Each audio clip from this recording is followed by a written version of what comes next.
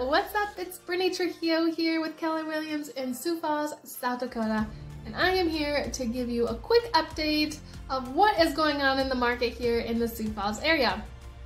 First and foremost, if you have questions about these numbers or anything Sioux Falls, reach out to me. Happy to help you. Call, text, email, find me on Facebook, whatever is easiest for you.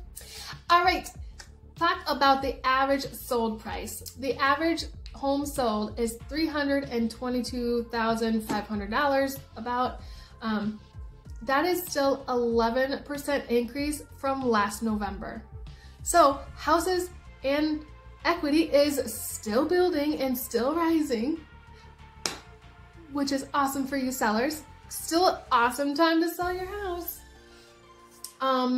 The average percent received on offerings is 98.7, which is not a bad thing. Buyers no longer have to offer $50,000 over asking their left arm and the firstborn son.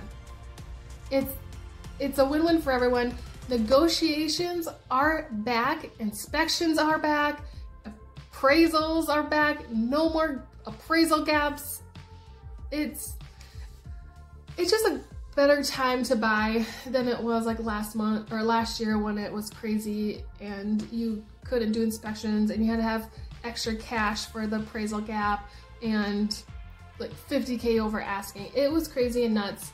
So having more on the market now, if you look at the news and the active single family homes, there's more options for those buyers. You don't have to go and offer everything on that first house. There are choices now.